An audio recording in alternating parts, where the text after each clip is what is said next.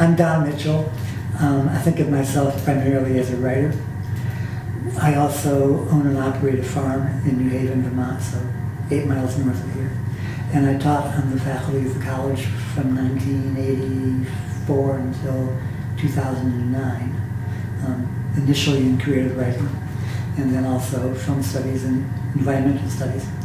And when I retired from the college, I, in an effort to reduce my taxes on the farm, wound up in a contract with a government program called WHIP, Wildlife Habitat Incentive Program, to enhance the habitat for bats on our farm.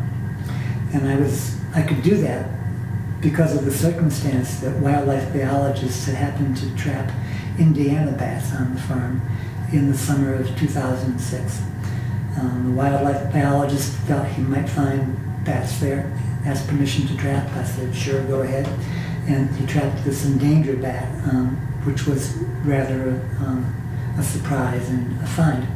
And because we had an endangered species, I could enter a forest management plan that foregrounded trying to enhance the habitat for this particular bat.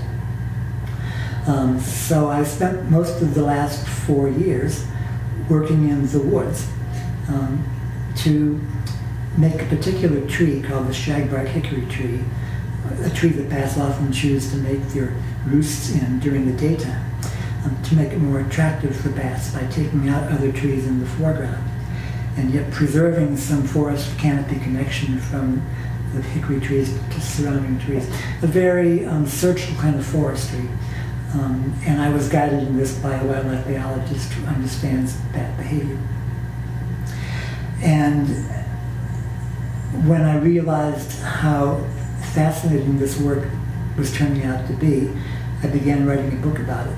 And the book is called Flying Blind. It's a record of my process of thinking while I was spending day after day for hours on end working in the woods, and thinking about the interface between humans and nature and how we can in some ways refashion the ecosystem to suit particular goals that we have at a particular time. But having often do this without any long-range vision, and so we're kind of flying blind as we do so. Flying blind, one man's adventures battling buckthorn, making peace with authority, and creating a home for endangered bats.